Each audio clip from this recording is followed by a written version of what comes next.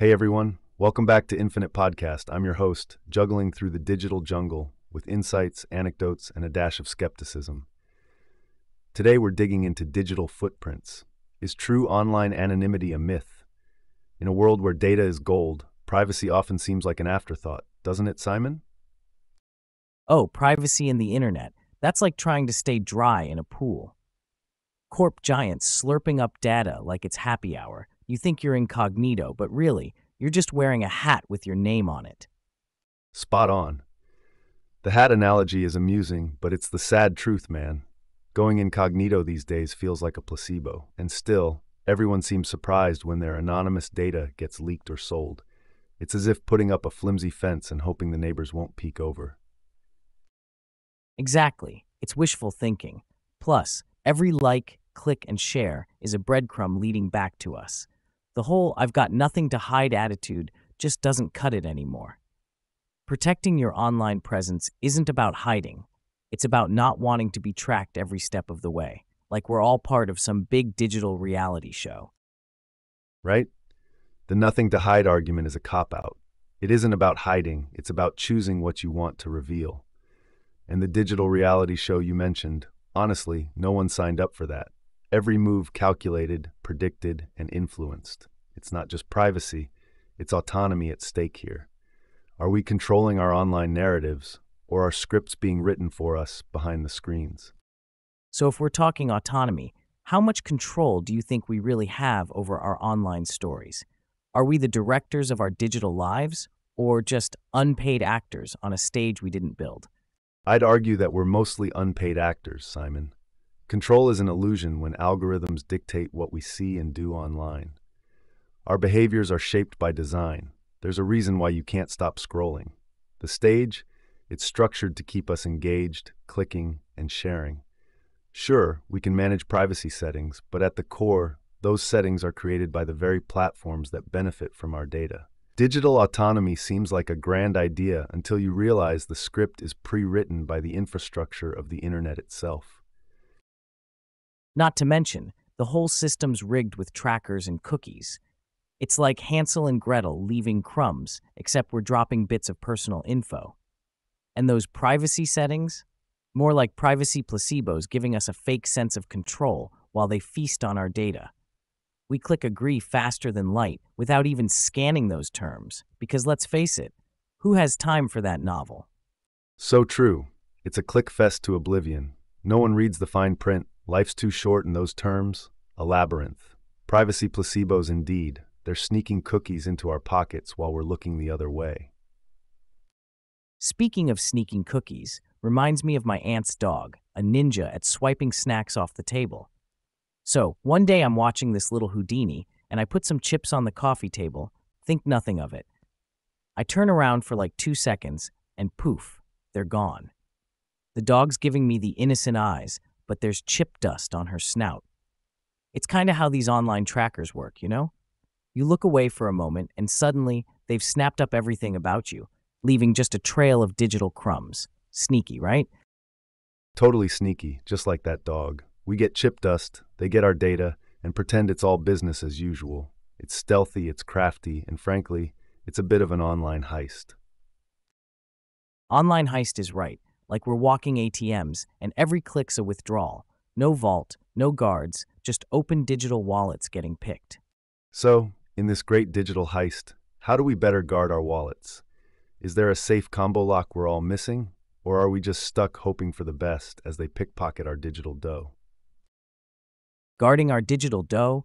Man, I'm out here setting up fake accounts like Kevin with 3 free trial extensions. Change my name, new email. Who's Kevin? They don't know.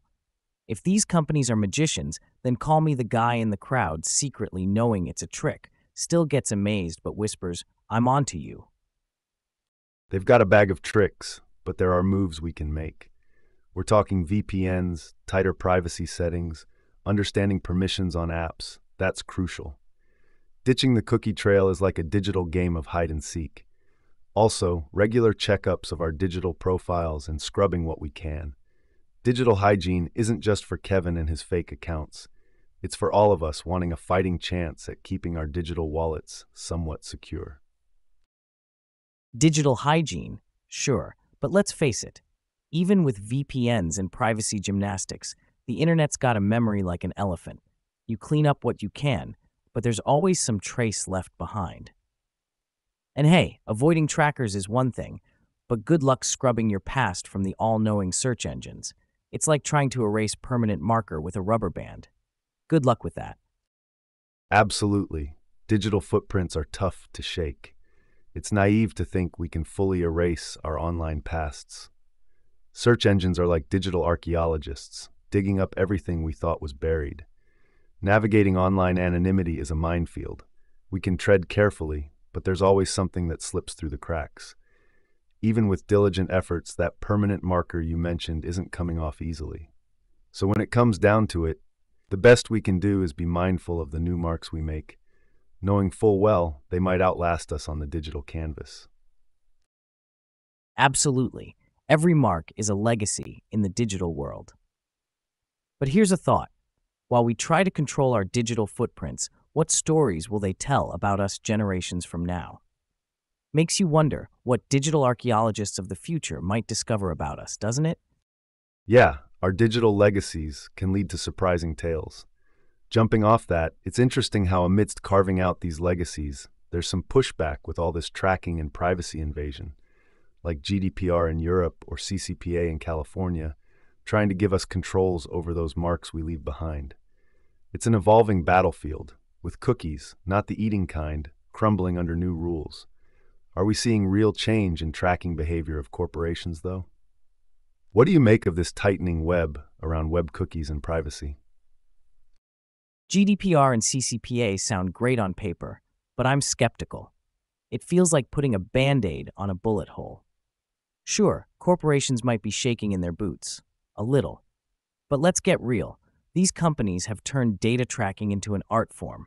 They're just going to find sneakier ways to keep doing it, like painting over a see-through window and calling it privacy. They're shapeshifters, man. The minute you make a rule, they've already morphed into something new. Hold up. You mean to tell me these companies might just dodge the new rules? That's wild. It's a bit like playing whack-a-mole then. Every time we think we've got a handle on privacy with laws like GDPR and CCPA, they just pop up in another form. These corporations are crafty. The whole thing turns into a game where they're always one step ahead. Makes you wonder if the fight for real privacy can ever truly be won. Hey, new listeners, you've jumped in on a real spy novel of a topic. We're chatting about how these big corporate giants are tracking our every move online. Yeah, like digital detectives, but less Sherlock Holmes, more Big Brother sneaky types. We've been picking apart those laws like GDPR and CCPA that rolled up to the party, promising privacy and control over our digital breadcrumbs. But you know what? These companies are getting crafty, possibly dodging rules like internet ninjas. We'll keep tossing ideas around. Stick with us as we unravel this high-stakes game of hide-and-seek with our own data.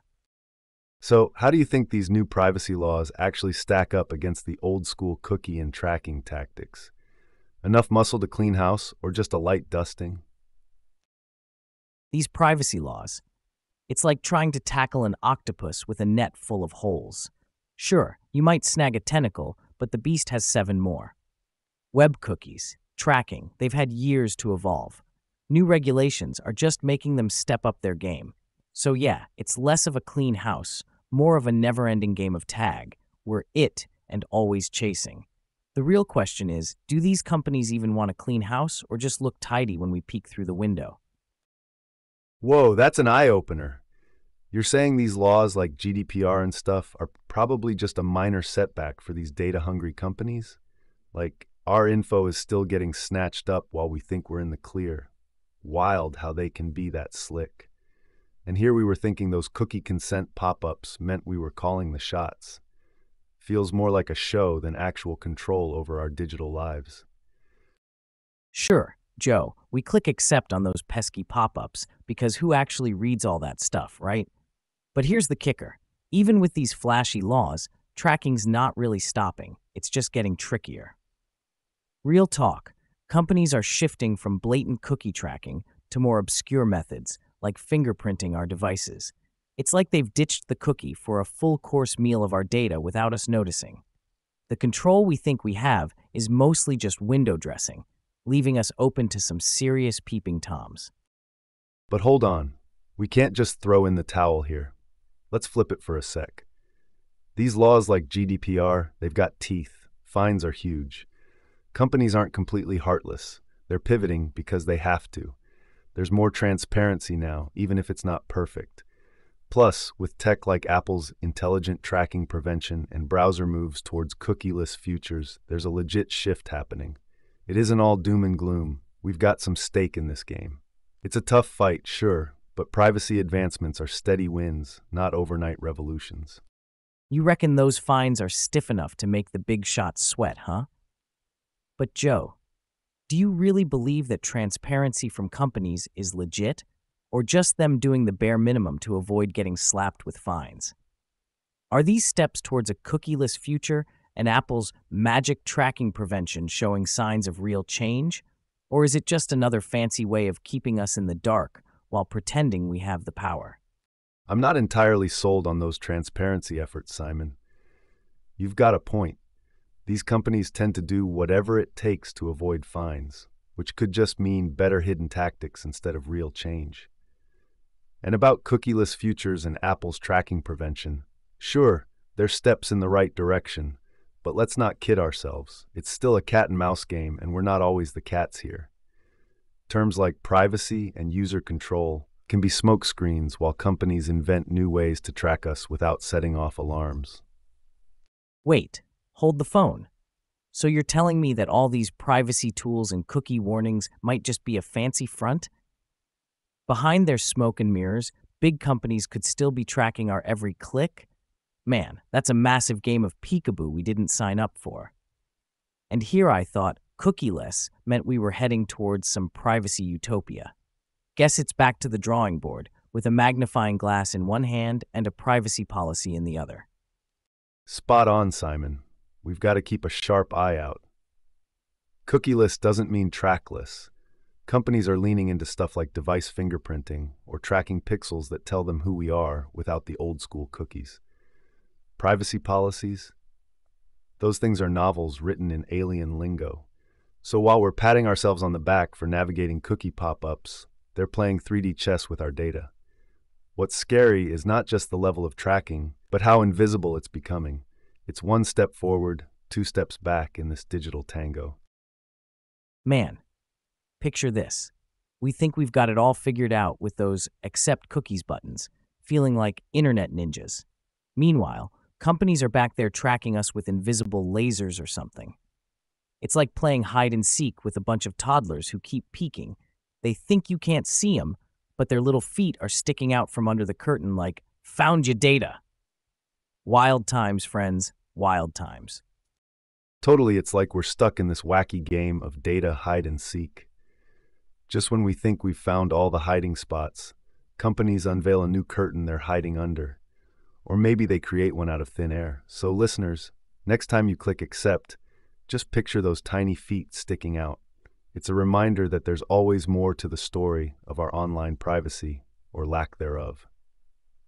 Now, what other digital sneakiness might be going on that we haven't uncovered yet?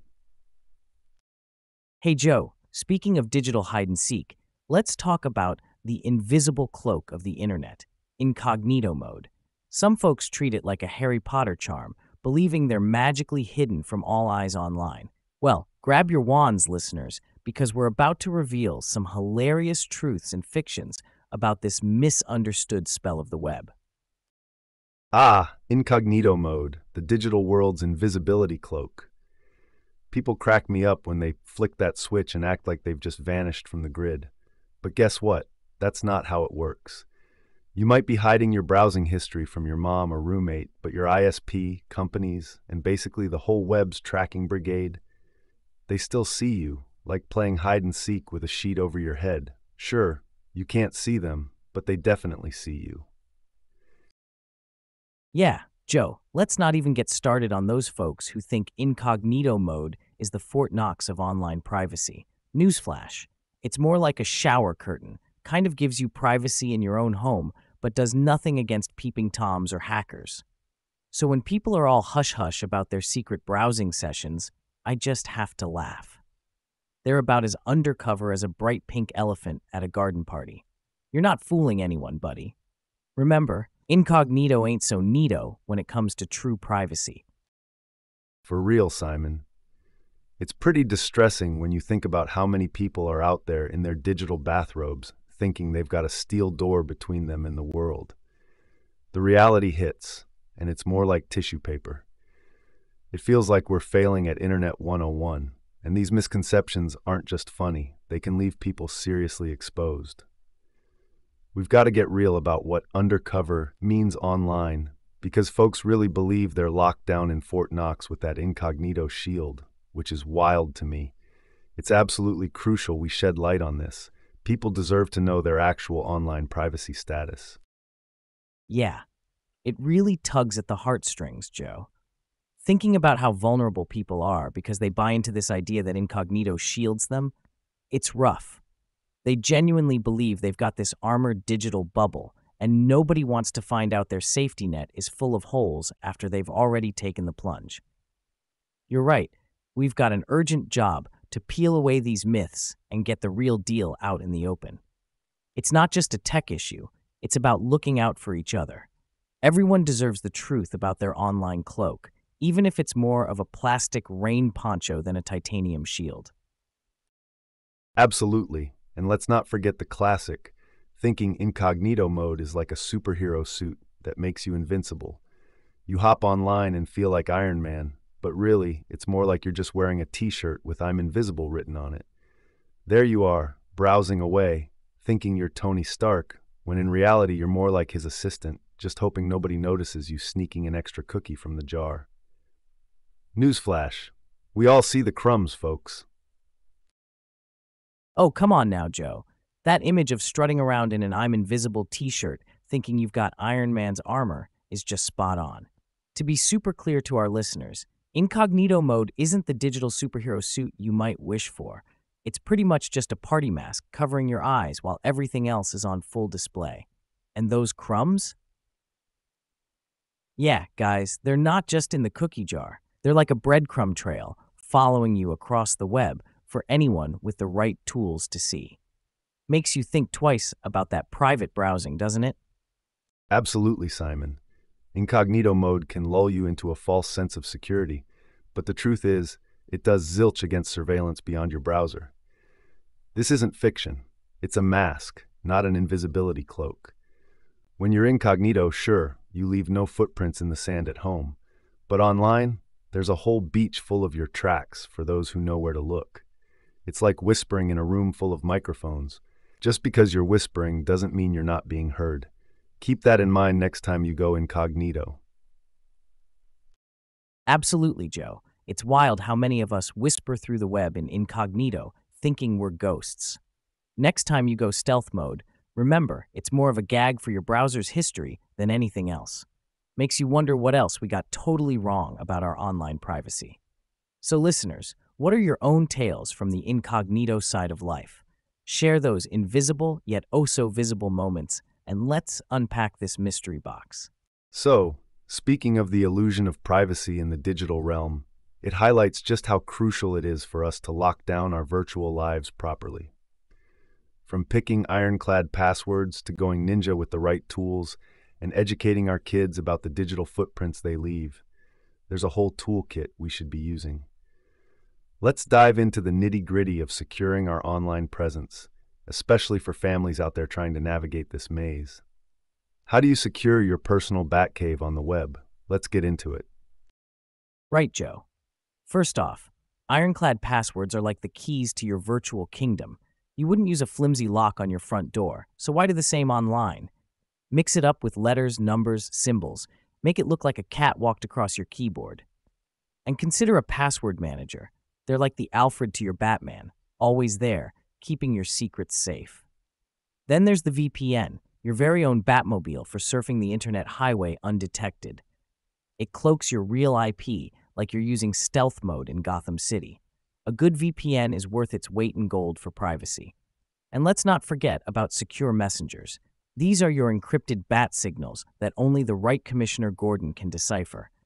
Not even the nosy Riddler snooping around can crack them. For parents, talk about privacy like it's the new stranger danger. Kids need to know their digital breadcrumbs could lead the big bad wolves right to grandma's house. Simple chats can go a long way in forging a savvy little Bruce Wayne who knows how important it is to keep their virtual self on lockdown. And here's one for you, Simon. Imagine if every time you used a weak password, invisible ink would splash it on your shirt for the world to see. Talk about airing your dirty laundry in public. Now that's a bizarre and hilarious visual, but might just be effective enough to encourage better habits. That's hilarious, Joe. But for real, can you imagine walking around with "I love cats 123" splashed across your chest? So what do you think? Does the threat of wearing your password on your tee make you want to beef up your login game? It sure does, Simon. Nobody wants their weak passwords out there for all to see. So what do you think are the biggest hurdles families face when trying to step up their online privacy game? Biggest hurdles? It's that some families think it's too complex, like they need a degree in cyber ninjaology to figure it out. But honestly, Joe, it's not rocket science. People get scared off by the jargon: VPN, encryption, two-factor authentication. Sounds like a foreign language. So here's the deal. We gotta break it down for folks. It's like teaching your kid to ride a bike. Not everyone's gonna be doing wheelies right away, but you start with the basics, right? Simple steps first. Strong passwords are your training wheels. Get those down and you're on your way. Then you add layers, like the VPN, which is just your safety gear for when you go out on the busy streets of the internet. Keep it real. Keep it simple. That's how we'll tackle this beast, one bite at a time. You know, Simon, it reminds me of the time my nephew wanted to sell his old comic book collection online. He set up his account with a password that was just Superman. I chuckled at first. It was fitting for a 9-year-old fan. But then I thought, wait a minute, this is a teachable moment. So we sat down, and I showed him how to create a strong password, a mix of uppercase, lowercase, numbers, and symbols. We even used his favorite superhero names as inspiration, which made it fun for him. Then we talked about keeping his new password to himself, like a secret identity. Just from there, we gradually went on to talk about why privacy is important and setting up extra security steps, kind of like building his own Justice League for his online presence. And in the end, he didn't just sell those comics. He also learned vital skills for safely navigating the digital world, all starting from good password practices. That's spot on, Joe. Walking them through it with something they love, like superheroes, that's genius because it sticks. Another key point for families: don't stop at passwords. Dive into two-factor authentication. It's like having a superhero team-up to guard your accounts. Adding those extra layers of security is like putting an invisible force field around your personal data. And managing digital legacies, that's huge. Just as heroes keep their identity safe to protect the ones they love, we got to think about what happens to our online selves if we're out of the picture. Setting things up correctly ensures that your virtual Batcave doesn't turn into villain territory if you're ever not around to defend it. The big takeaway, Joe? It's all about keeping safety fun and relatable, whether you're 9 or 90. Because in the digital age, we've all got a secret identity worth protecting. Imagine if every one of our passwords was a superhero.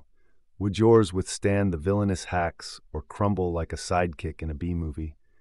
Time to suit up your login credentials.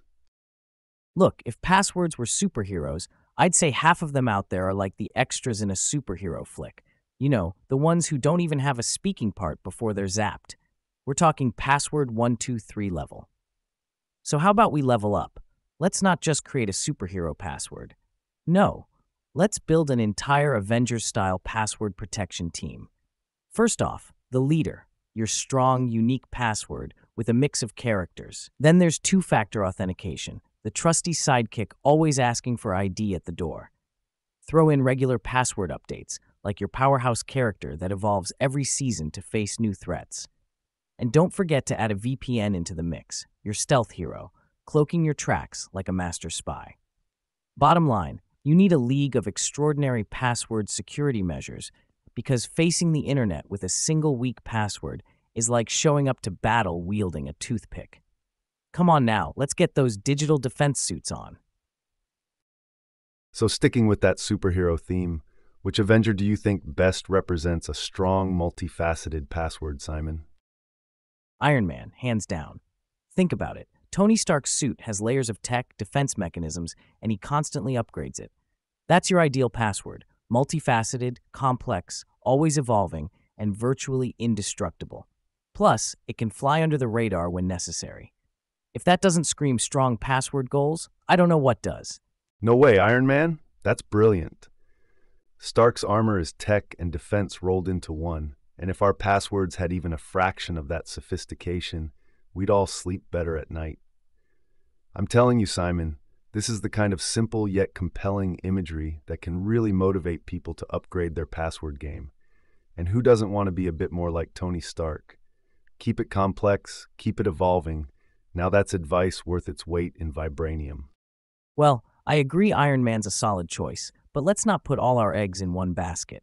Relying on just a strong password is like Iron Man without backup. Good, but not foolproof. Every Avenger brings something unique to the table. So, how about we call Black Widow into this mix? Hear me out. She's stealthy, a master of disguise and espionage.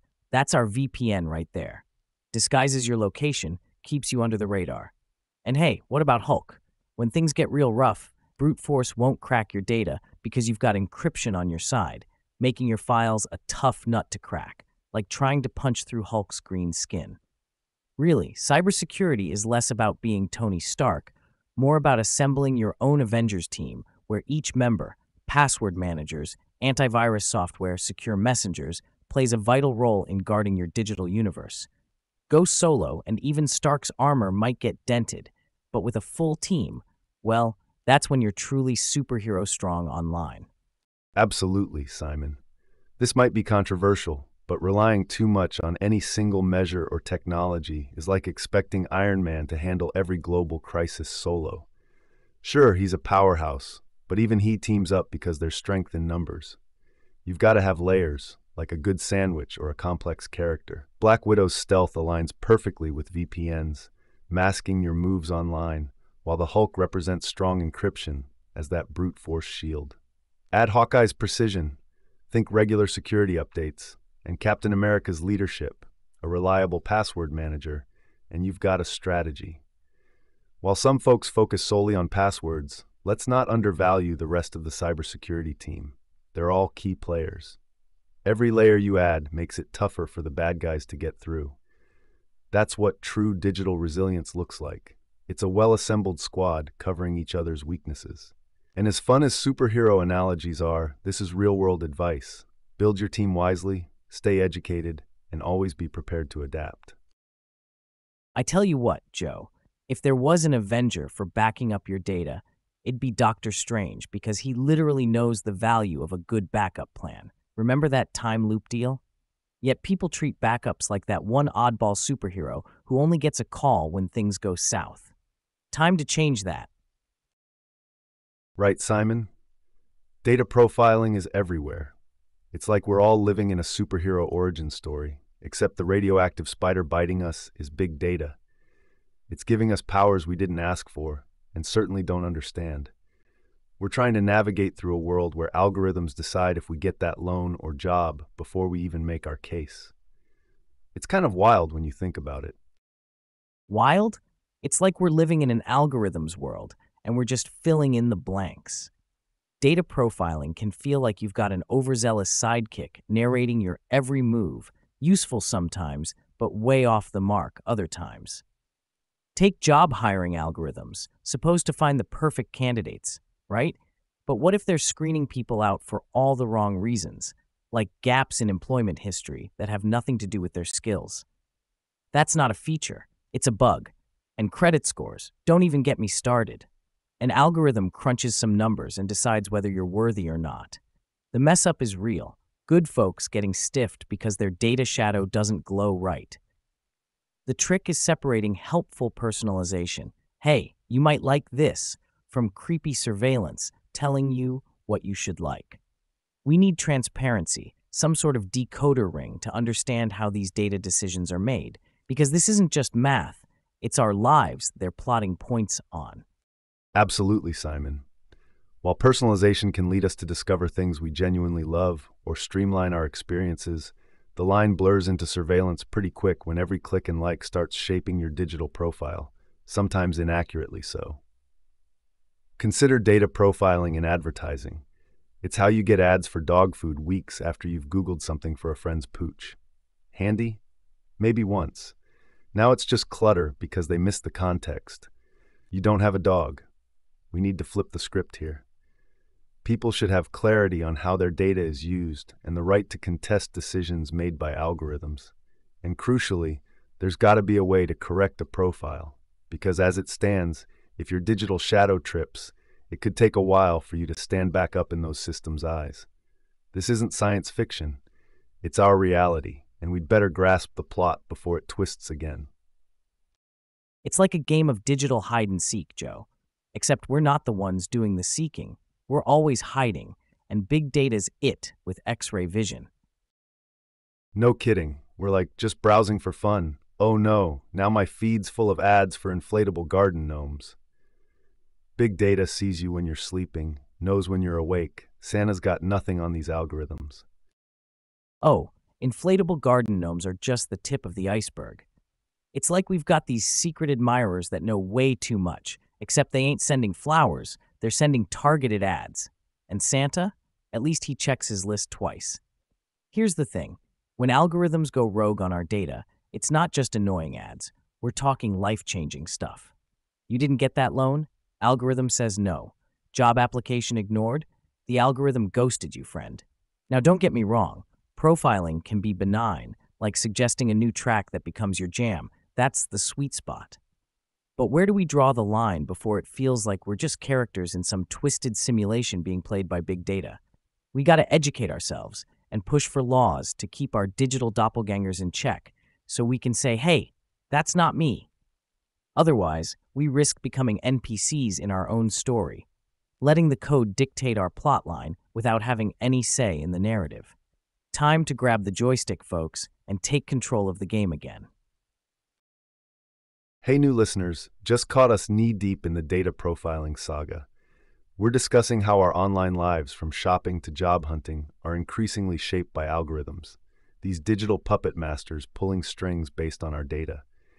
It's a world where ads for quirky garden gnomes stalk your browser, and job prospects could be derailed by an AI side-eyeing your resume. We agree. Some data help is cool, like that playlist pick that nails your music taste. But when we start feeling more like background characters than heroes of our own story, that's when it's time to sound the alarm. Keep tuning in as we crack the code on taking back control from big data's grip. Funny you mentioned being knee-deep, Joe. Reminds me of the time I was actually knee-deep in mud at this music festival. See, I had this app on my phone recommending bands playing at the fest. Cool stuff, predictive algorithms doing their magic. So there I am, sloshing through the mud to see this indie band the app swore I'd love. And I get there, and it's packed, like sardine can level crowded. Midway through a song that's kinda meh, it hits me. Every muddy person here probably got the same recommendation. Turns out, we're all covered in mud, swaying to a tune that's okay-ish when I could have been somewhere else, discovering an off-the-radar band without the crutch of an algorithm telling me where to go. Got me thinking about those personal suggestions we get handed daily. Sure, sometimes they're spot on, but other times we gotta wade through the mud of generic picks to find our own beat. I mean, real discovery is getting lost in the choices, not just following digital breadcrumbs laid out by some code, right? Talk about a plot twist, Simon. What if the real headliner was the muddy misadventure and not the band? Makes you wonder how often we miss those hidden gems because we're tuned into the algorithm's greatest hits. Plot twist for sure. It's like we're all in this B-movie where the main character blindly follows GPS only to drive off a cliff. Our digital GPS, these algorithms, they're supposed to be toolkits, not rulebooks. We need to find those hidden gems, whether in music or life, by taking a few wrong turns on purpose. I mean, if listening and discovering is about the journey, algorithms have us just teleporting to the destination. Where's the adventure? I'm not saying throw out your apps, but maybe, once in a while, ignore that because you watched suggestion. Next time you're online shopping, venture off that recommended path. Who knows? Maybe instead of ending up with another garden gnome, you land on something wild, like an inflatable T-Rex costume. Now that's a conversation starter. It takes some guts and maybe a bit of blind faith, but hey, nobody's story got interesting by playing it safe within the code lines. Let's untrap ourselves from data profiles and start writing some unplanned chapters. Choose your own adventure has got nothing on us. Navigating through the data jungle without following the algorithmic paths is like choosing the scenic route. It's riskier, but the rewards can be huge. A unique soundtrack to your life, products that scream you louder than any profile could guess. Should we all take some cues from Simon's muddy festival adventure and seek out our own roots in the digital wilderness? Who knows what surprising stories we'd find ourselves starring in? Let's keep peeling back the layers of this complex digital world together. What routes have you taken that defied the algorithm's compass? Joe, just riffing off that idea of carving your own path in the digital landscape, it really begs the question, can anyone actually stroll through this virtual jungle anonymously anymore? Every click and like is a breadcrumb trail leading right back to us, which sure doesn't feel very private. Privacy online is starting to feel like one of those mythical creatures. Everyone's heard of it, but have you ever met someone who's seen it? It's more than covering our digital footprints. It's about weathering this never-ending data storm without getting soaked. Is throwing on an invisibility cloak even possible, or are we all just out there flashing our data whether we mean to or not? Hey there, fresh ears. You're tuning into Infinite Podcast, where we've just plunged into the deep waters of online privacy. Is true anonymity extinct, or can we still go incognito amidst the internet's prying eyes? We're dissecting a digital world where every click echoes back to us, and questioning if we can sail these virtual seas without waving our private flags for all to see. Stick around as we chat about navigating those secret swells in today's exposed online ocean. Incognito mode, Joe. More like in slightly less conspicuous mode. True anonymity on the internet is like ordering a salad at a steakhouse. Sure, you can do it, but will it be satisfying? Will it really hide your craving for that juicy data steak? I'm not so sure. You've got VPNs and privacy-focused browsers, yeah, but there's always a digital paper trail someone can follow if they really want to. Anonymity online isn't just about hiding, it's this game of digital dodgeball. And let me tell you, some of these data collectors have an arm like a pro pitcher. And privacy, does anyone even read those terms and conditions? It's like signing a deal with the devil, but you didn't bring your reading glasses. You think you're signing up for a newsletter, and next thing you know, your inbox is flooded, and somewhere an algorithm's making bets on what brand of socks you wear.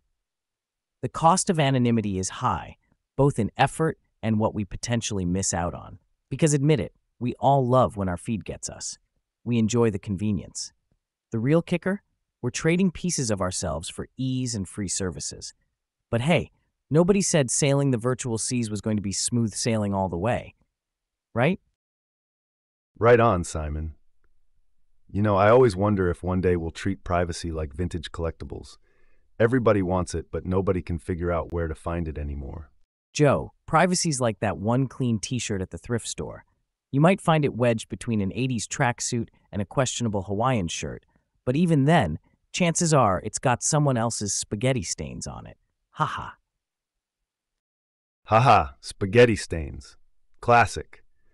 So, if we're rummaging through the thrift store of online privacy, how do we spot that clean t-shirt? What are our best tools or tricks for keeping some of those sauce splatters off our digital tees? When we're digging in that digital thrift store for privacy, you gotta know what you're looking for. Tools? Sure. VPNs, encrypted messaging apps, ad blockers, they're like stain removers. But your shopping smarts? That's key. Read up on privacy policies, yawn I know, and those pesky cookies that websites love to serve? Start saying no thanks. It's all about conscious clicks, my friend. And remember, even with the best tools, there's always going to be a little sauce that slips through. Kind of makes you miss the days of anonymous chat rooms and pixelated avatars, huh? Now, our profiles practically broadcast what brand of cereal we chowed down on this morning. So yeah, keeping clean in the online thrift shop takes work. Sacrifice some convenience, maybe pay for services instead of trading your data. Is it foolproof? Nope, but at least you'll cut down on those secondhand spaghetti stains. You're hitting the nail, Simon. But let's get real. Most folks aren't up for a privacy crusade. We sigh at cookie pop-ups, but click accept to make them go away faster than last year's memes. It's like we're saying, sure, track my every move if it means one less click. Convenience is king in the digital domain, and privacy seems more like the court jester, toss some coins for our amusement, but not taken seriously. We talk a big game about wanting anonymity, then log into socials to broadcast our days. Posting breakfast? Check. That cool new indie band you discovered without help from an algorithm? Double check. Suddenly that invisibility cloak looks more like a neon sign.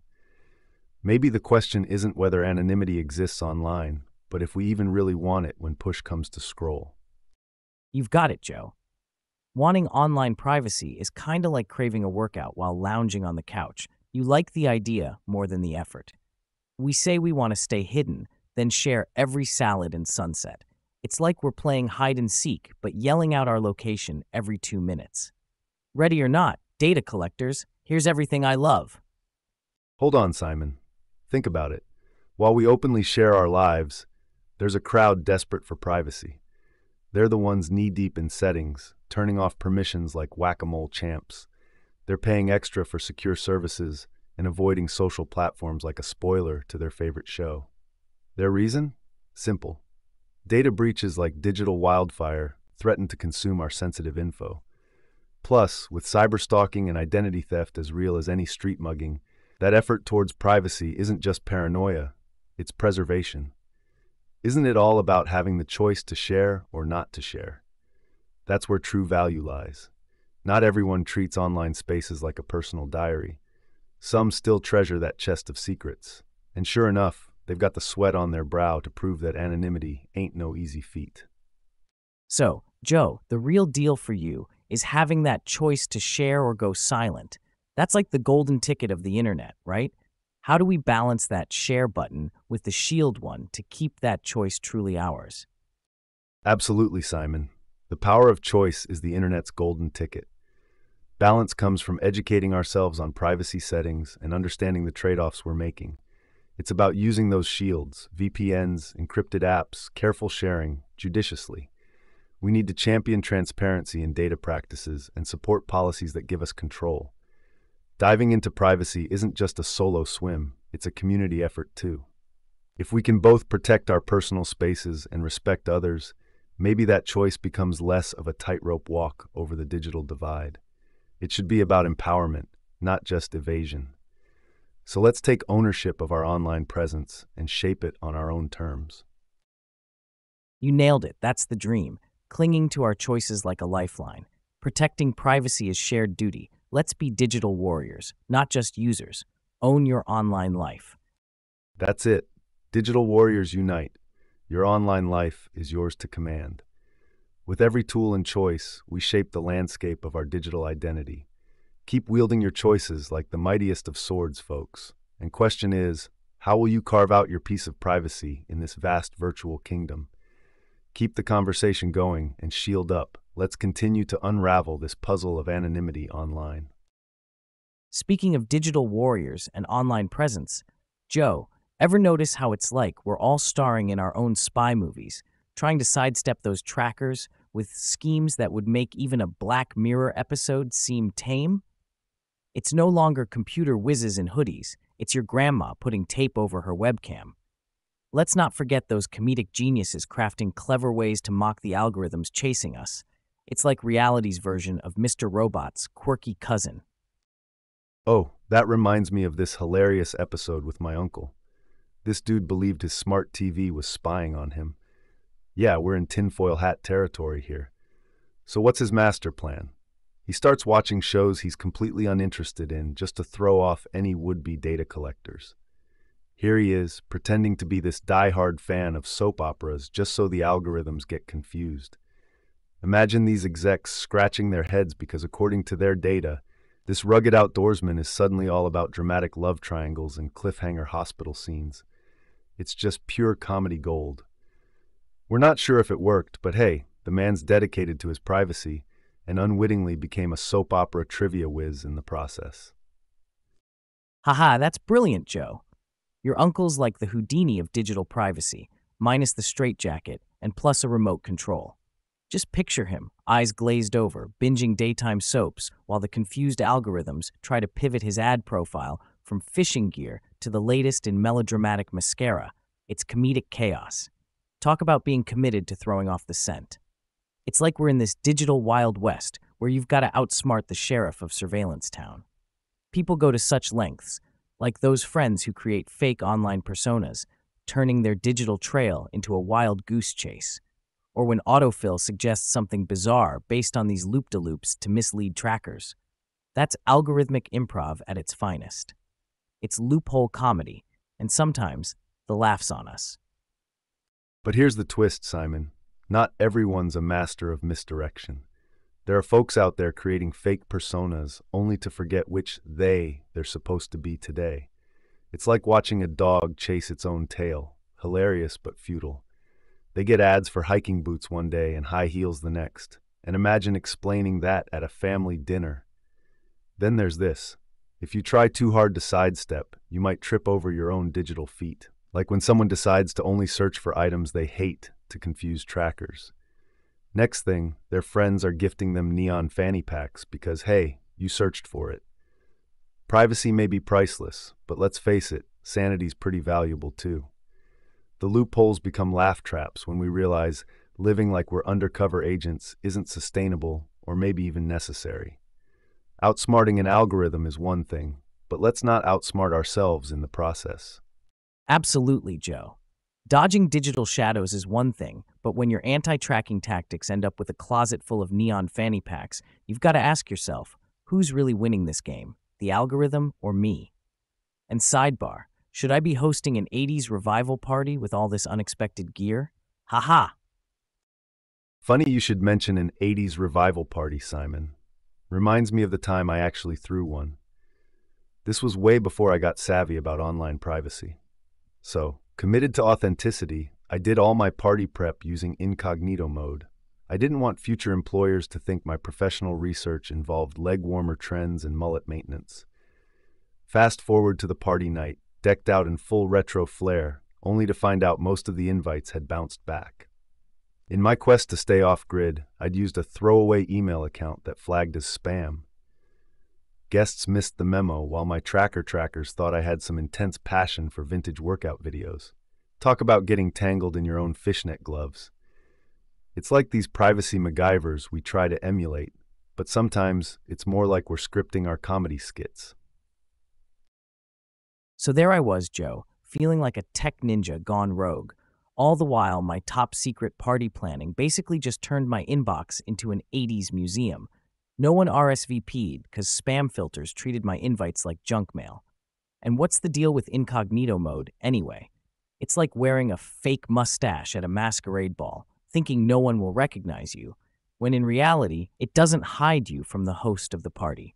The internet provider still knows it's you behind those stick-on whiskers. Ah, incognito mode, Simon. The digital equivalent of a superhero mask that doesn't quite cover all your face. It's like telling the internet provider, you can't see me, while they're handing you your drink at the ball. It makes us ask, what's privacy in a connected world?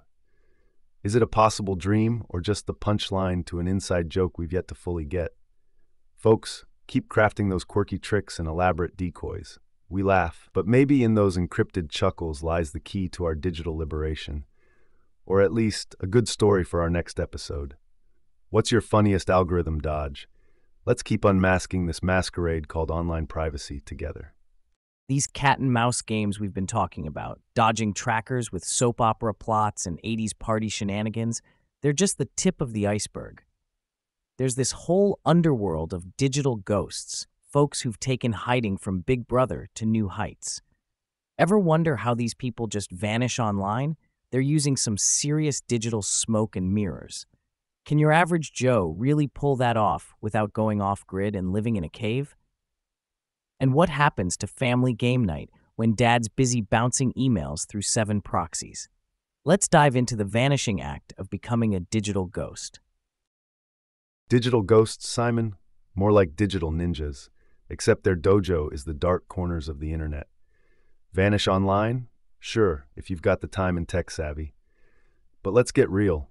Could Mona from accounting become invisible to Google with a couple clicks? Doubtful. Here's the dirt. A lot of these invisibility cloaks are complex and not that accessible. I mean, does everyone know how to set up advanced privacy configurations or use burner phones without slipping up? And about family life, imagine trying to trim your entire household's digital footprint. That's not just erasing cookies, it's convincing your partner and kids to go full Mission Impossible. Good luck getting Granny on board with encrypted chats. The payoff might be personal privacy, but clock the cost.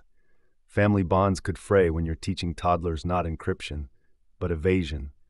Is going Casper online worth the fade out in real life? Worth pondering as we weigh invisibility against intimacy in our digital day-to-day. You've got me thinking, Joe. Digital ghosts might just end up haunted by the real-life connections they ghosted. Going full phantom mode online, cool spy movie plot, or a fast track to becoming that mysterious hermit uncle with an aversion to group texts. Exactly, Simon. Digital ghosting isn't just a solo mission. It's a group project with reluctant participants. Your tactical disappearing act might work wonders against data brokers, but the collateral damage? Let's just say Aunt May won't be amused when her birthday well-wishes bounce back from your ultra-secure email server. Plus, this whole outwitting your digital shadow gig has got me skeptical. Picture this. You're at the supermarket, paying cash to avoid card tracking, but your phone's GPS pinged your location anyway because you played that one round of Candy Crush in the checkout line. Oops. And really, how practical is it for the average person? Swapping phones every week, drowning in VPNs and proxy servers. Sounds like a full-time job without the 401k benefits. At what point does evading trackers turn from strategic move to paranoia-driven chess game where you're the only player? Sure, we can attempt the digital Houdini escape, but maybe the grand illusion is thinking we have to disappear completely to control our online presence. What if winning the game means smarter moves, not leaving the board entirely? Joe, it's like we're trying to outsmart a digital Sherlock Holmes with every online step. Sometimes we win, sometimes we're just tripping over our own internet cables. Maybe the trick is not to vanish, but to throw some digital curveballs and keep them guessing. Funny you should say that, Simon. Reminds me of a time I took my buddy's challenge to go full incognito at this local bar's trivia night. Camouflage cap on, no familiar faces around, and using only cash. The goal? Nobody recognizes me, not even the regulars. Halfway through, I'm acing questions, blending in. Then, out of nowhere, my phone buzzes. A friend tags me in a post about the very event. There I am, location exposed, my cover blown sky high by social media, not my savvy competitors. The real kicker wasn't that I got caught. It was seeing how thin the line really is between staying under the radar versus being front and center on someone else's feed. It showed me that sometimes it's less about dodging every digital bullet and more about just knowing where they might come from. Keep your head down, but keep playing the game. Just like those digital curveballs we're talking about. Stay unpredictable, but stay engaged. Well, Joe, staying engaged while under the radar, isn't that the paradox of our times? It's like trying to play hide and seek in a glass house. Funny you mention hide and seek, Simon. Speaking of games, did you know online gaming communities are practically master classes in digital dodgeball? With all the monitoring in these platforms, gamers might as well be gearing up for a surveillance showdown without even realizing it. Turns out, many popular games are crash courses in things like encryption and anonymity. Gamers picking locks and dodging security systems in-game are brushing up on some serious cybersecurity skills. Who knew your nightly questing was secret agent training? So, let's level up this conversation. Is your favorite game teaching you to be a cyber sleuth? Cyber sleuth training, Joe? Seems like a stretch. My nephew spends hours building forts in games. Doesn't make him the next architect. Sure, gamers learn the odd trick here or there, but talking cybersecurity skills? That's like saying eating cake preps you for baking competitions. However, those stealth missions and code-breaking quests are sneakily slipping in lessons on staying one step ahead, like digital ninjas learning from their pixelated playgrounds. It's less about crafting hackers and more about teaching our screen citizens the ABCs of digital defense without them even realizing they've enrolled in the course. Mind-blowing, huh? Hang on, gamers might be the unsung heroes of cybersecurity? That's wild, like stumbling into a secret society where everyone's sharpening their digital dexterity without even knowing it. They're out there solving puzzles, cracking codes in-game, and here we are, worried about our emails. Think about it. Every time they spot a trap or dodge an in-game surveillance cam, they're flexing those virtual vigilance muscles. Maybe giving your 12-year-old cousin props for his gaming habits isn't that far-fetched. It's like the games are training them in the funniest way possible for the real-world Big Brother.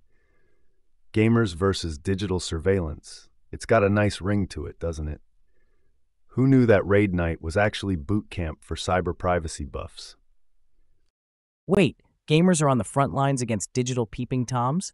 I had no clue. You say practice raids might as well be secret cybersecurity workout sessions? That's bananas, but kind of genius. So wielding a game controller could be like swinging around a digital sword of justice, or whatever they use in those fantasy games. It's hilarious if you think about it. Next time someone says they're gaming, maybe what they're really saying is stand back. I'm training to dodge the digital overlords. Game on, cyber guardians, game on. Absolutely, Simon. Gaming, the new cloak of invisibility in the virtual world.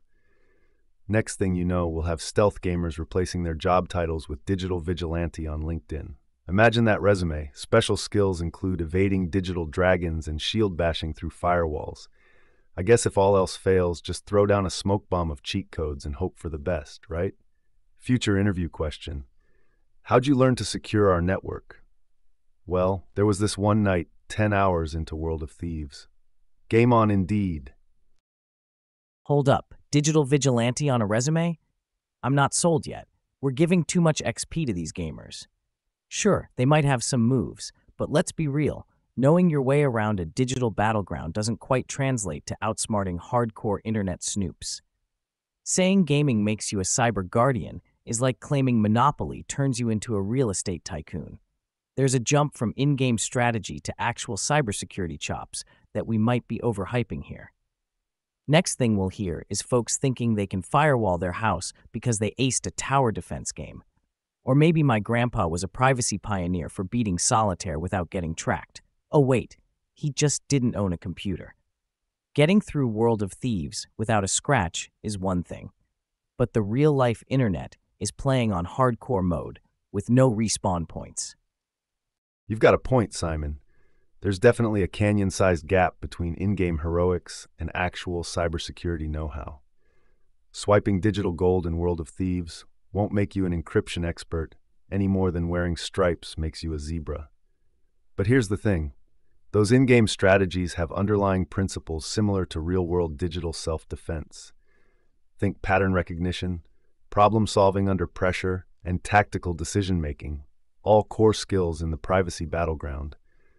Sure, smashing virtual cameras in a heist game isn't equivalent to securing your data against sophisticated cyber threats. But these games can spark interest, awareness, and basic knowledge that, when supplemented with real education, could form a solid defense line against prying eyes. Just don't expect to duel with hackers wielding nothing but a virtual sword and bravado from last night's raid victory. Spot on, Joe. Gamers picking up a thing or two about digital dodging is a bonus level they didn't even know they needed. And who knows, with the right push, today's gamers could be tomorrow's encryption enthusiasts. Maybe all this play is more powerful than we thought, a stealth tutorial in our world of watchful eyes. So what's next? Achievements unlocking cybersecurity careers? Let's keep an eye on those leaderboards. Absolutely. Speaking of leaderboards and tutorials, This whole idea of Easter eggs in games might just be the perfect analogy for learning secret privacy tricks. When you think about it, these hidden gems and enigmas tucked away in popular titles aren't much different from discovering those clever little ways to keep your digital footprint light. You know how in some games players band together for epic treasure hunts, deciphering riddles and cracking codes? It's eerily similar to real-world encryption and anti-surveillance tactics, digging through layers of obscurity to find that pearl of privacy hidden within our day-to-day tech. On that note, let's dig into some popular titles known for their Easter eggs and see if we can uncover any cryptic connections to the art of staying private in a public world. What virtual vaults have gamers unlocked that could teach us a thing or two about keeping our data under wraps? All right, Joe, diving into Easter eggs and uncovering privacy secrets sounds cool, but let's be real. Most gamers chasing these hidden nuggets aren't exactly donning hacking hoods and putting on digital trench coats. They're more about the bragging rights than a trip down cybersecurity lane. These in-game puzzles are elaborate and engaging, sure, but equating them to true blue encryption know-how? That's like saying reading spy novels makes you an undercover agent. It's one thing to stumble upon a secret game level. It's quite another to understand the complexities of personal data protection against multifaceted threats. The skills for solving in-game Easter eggs typically tap into lateral thinking and teamwork rather than the technical prowess needed for genuine digital shielding. It's not that there's no value in these gaming experiences. It's just that we've got to keep the fantasy fun distinct from the serious biz of internet safety.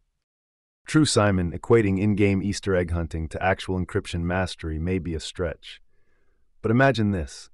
Maybe games are the gateway, the light intro into a world where curiosity about secrets leads to genuine learning about privacy. Just think, today's Easter egg hunter could get that aha moment and turn into tomorrow's cybersecurity buff. Now, wouldn't that be a plot twist worth a spot on the leaderboard?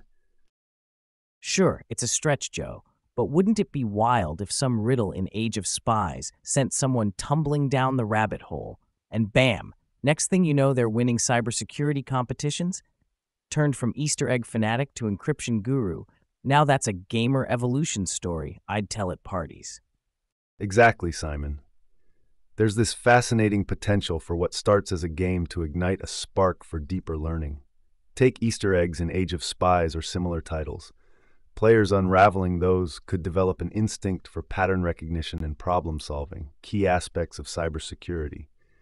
And here's the kicker. It's not just about games directly focused on spying or thievery. Puzzles in any game demand a form of critical thinking that can be transferable to understanding privacy. Who would have thought that secret levels hidden behind walls might inspire someone to think about firewalls? That Easter egg hunter's journey from beating bosses to besting cyber threats is more than party talk. It's a real path to personal empowerment and internet safety through the fun of gaming. Not every gamer will take that leap, but for those who do, watch out. Digital world. Fair point, Joe. Games are like the appetizers for the main course of cybersecurity smarts. The fun lights start before the real nitty-gritty. Could totally see a gamer leveling up to encryption whiz. Game on. Totally, Simon. And just think, if a gamer does become a cybersecurity expert thanks to Easter eggs, they're set for life. Every job interview. So how did you get into encryption? Well, it all started when I discovered the secret cow level. Imagine that, a hidden bovine bonanza being the tipping point for a life dedicated to data defense. Talk about an origin story. Move over, Batman, there's a new hero in town, and their superpower is turning gaming fun into serious security chops. Well, hold your horses and cows. Picture this. A gamer claims Easter egg hunts taught them encryption. Sounds cool, but not so fast. Getting good at real-life cybersecurity isn't about uncovering virtual secrets. It's about understanding complex systems, and no game can teach the intricacies of actual encryption algorithms or security protocols. It's critical thinking versus specific technical knowledge, like knowing a magic trick without grasping the physics behind it. Sure, gaming can spark interest, but mastering privacy on the internet requires specialized education and hands-on experience that goes way beyond finding Easter eggs in digital fields. Games start the car, but they don't keep it running down the road to robust cybersecurity knowledge. I hear you, Simon. Easter eggs might awaken curiosity, but hitting the books or servers is where the real encryption grunt work happens. It's like a teaser trailer compared to the full feature film of cybersecurity. Sure, looking for hidden details teaches awareness, but connecting the dots in complex IT environments, now that demands a deeper dive into tech's tough terrain. Games may light the spark, but it's dedication and proper training that keeps the cybersecurity fire roaring. Totally, Joe. Games might flick the lighter, but they're not the bonfire of cybersecurity learning. Loading up a saved game's one thing, saving your digital skin is another ballpark. And let's not forget, Easter eggs are planted by developers. Cybersecurity is about unplanned threats popping up where you least expect them. We can't all hope to stumble upon the right combo for privacy as easily as a gamer hitting up, up, down, down, left, right, and unlocking God mode. Knowing in-game secrets shapes surface skills. Real-world encryption is the deep dive. It keeps the bad guys out for real, not just until the next checkpoint. Serious stuff, definitely no cheat codes there. You know, Simon, that takes me back to my college days. I remember this one time a few friends and I became obsessed with the legendary secrets of an old text-based adventure game.